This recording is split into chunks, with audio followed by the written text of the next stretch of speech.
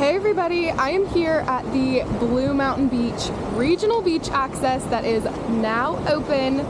If some of you remember, it was damaged back in October.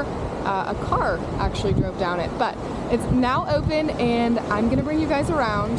This is an awesome beach access because there's parking, bathrooms, a water fountain, and it's in walking distance to some of my favorite restaurants like Redfish Taco, Blue Mabel, Blue Mountain Bakery, and then the Blue Mountain Beach Creamery, which is awesome to have a beach access in walking distance to ice cream. So let's check it out.